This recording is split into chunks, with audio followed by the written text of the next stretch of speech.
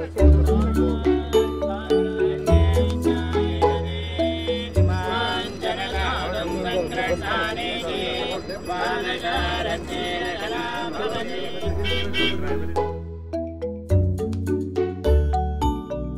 are here at the grand steps of Vidhana Sada in Bengaluru. What you see behind me are brand new electric buses inducted by the Karnataka State Road Transport Corporation.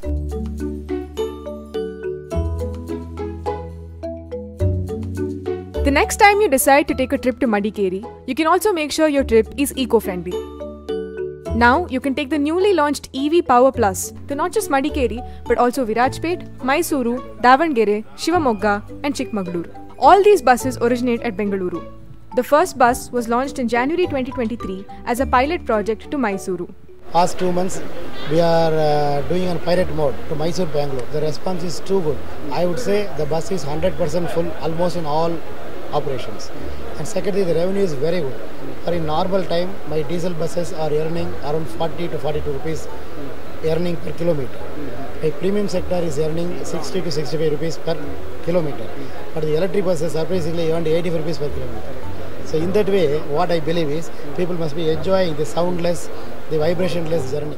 KSRTC inducted 25 electric buses today and will get 25 more by March end or early April. The buses will make 3 round trips between Bengaluru and Mysuru a day. Other destinations will have 1 round trip each. The bus services to Mysuru, Virajpet, Madikeri, Chikmagalur and Davangere will start on March 24th. The service to Shivamogga will start later. Now, the most crucial factor, the battery of the electric bus. The battery is everything in an electric vehicle. For those who are worried about range anxiety or simply afraid that the battery may run out of charge along the way, drop those fears because these buses have a 360 kilowatt-hour battery and can travel up to 300 kilometers on a single charge. And in addition to the consumption of the battery, this bus has also got the regenerative technology. The regenerative technology is that whenever the bus slows down or whenever the driver applies the brake, so electricity is generated within the bus. And some amount of energy is also goes to the power battery, and that battery can be utilized for additional kilometers.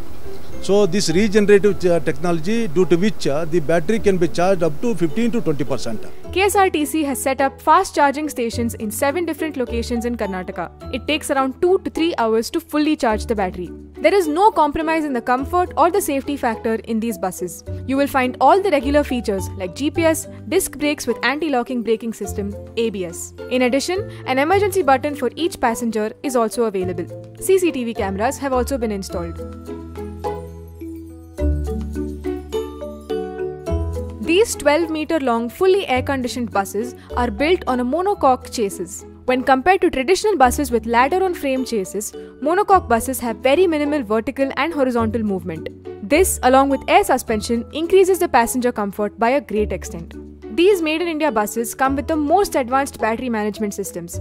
It can monitor leakage of energy, fire, and battery overheat. The battery is protected and has gone through several nail penetration tests. This will allow the battery to withstand water ingress in case of flooded roads as well. Booking for the EV Power Plus will soon be available on the Karnataka State Road Transport Corporation's official site. KSRTC's EV Power Plus buses are going to be the first step towards greener public transport in Karnataka. With state-of-the-art charging facilities and infrastructure, electric buses are going to be the future of bus transport in Karnataka, and diesel buses may well be on their way out. With camera person Karthik and producer Adityan, this is Mutiur Rahman Siddiqui for Deccan Herald.